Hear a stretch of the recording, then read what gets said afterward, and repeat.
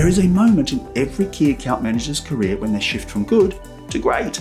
And that moment is often sparked by deep client insights. So let's ignite that transformation today with our focus on client discovery questions. It's your favorite CAM coach, Warwick Brown. And in this, our second episode of our 10-part CAM Essentials Toolkit series, bit of a mouthful, we're going to explore the art of crafting effective client discovery questionnaires to gain deep insights into your clients. So let's get started. Understanding your clients isn't just helpful, right? It's essential. It's going to allow you to develop in-depth insights into their needs, their goals, their challenges. It's going to help you craft personalized strategies that resonate with their objectives. It'll help you build robust relationships that are based on trust and understanding and respect. It'll help you proactively address potential issues, which means you're going to be able to prevent, get it out, Warwick, prevent future problems. It's going to help you enhance your performance as a key account manager. But beware the pitfalls of inadequate discovery. Not doing enough homework might lead to misaligned strategies that don't meet with your client's needs. It's going to waste time. It's going to waste resources on solutions that don't fit. It's going to lead to frustrated clients who feel misunderstood. You may even damage relationships that are, difficult to then repair, and you're going to miss opportunities to differentiate yourself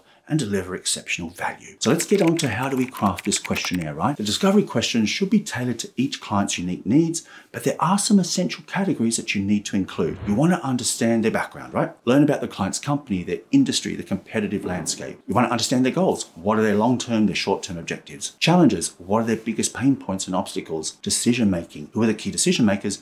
And how does that decision-making process work? Expectations. What do they expect from you? And what do they expect from your company? I use a variety of question types, such as open-ended, clarifying, probing, and hypothetical.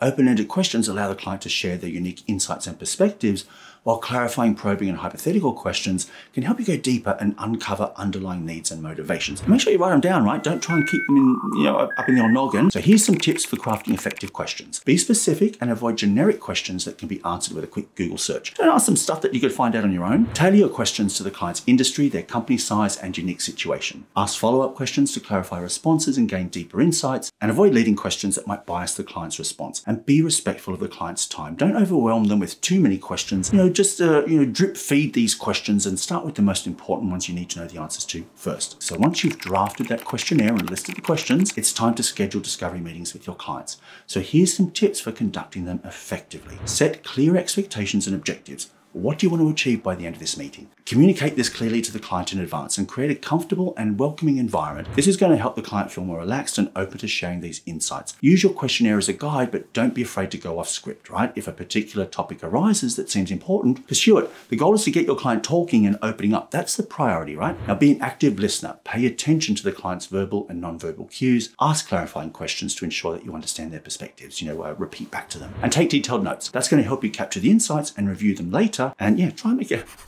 do better than me. Make your handwriting legible so you can read it later. So you've completed your discovery meetings. You've got to analyze those findings and translate them into strategies. So here are some tips. Review your notes and identify key themes and insights. So what are your clients' most pressing needs and challenges? What are their goals and aspirations? How can your solutions help them achieve their objectives? And then you want to develop personalized strategies for each client. There's no one-size-fits-all approach in key account management. I've learned that much in all these years. And communicate these back to the client. Don't do invisible work, and make sure that they agree with your assessment and your insights and your recommendations. That's going to make sure that you're all on the same page and aligned moving forward. Well, look, that's it for part 2 of our Key Account Management Essentials Toolkit series. Got to come up with a catchier name. If you want to keep watching, check out some earlier episodes of the series, and I will see you in the next video real soon. Bye for now.